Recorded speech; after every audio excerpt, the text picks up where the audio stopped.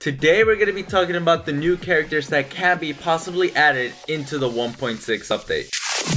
Here we go!